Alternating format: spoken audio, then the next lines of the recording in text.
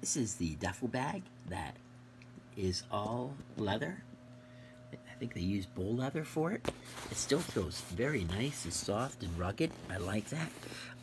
Has a front zipper pocket here, all lined on the inside. Zipper goes really easy across there. On the upside here of it, you have your main zipper. You have your lining on the inside. Give you a shot of that. So nicely clothed on the inside. You have the inside pocket here as well, which actually zips pretty far over from here to about there.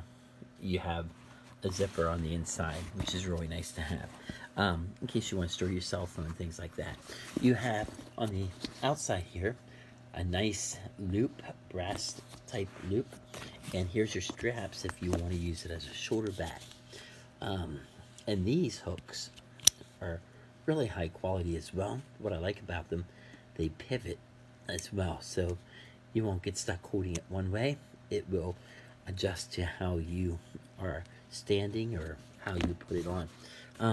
The handle up here is already sewn on, so when you interlock them, very easy then just to snap that and you don't lose this piece as well. On the flip side of it, you just, on the side here, just plain side, but here you have your feet. They're kind of like a little brass, excuse me, like a brass knob.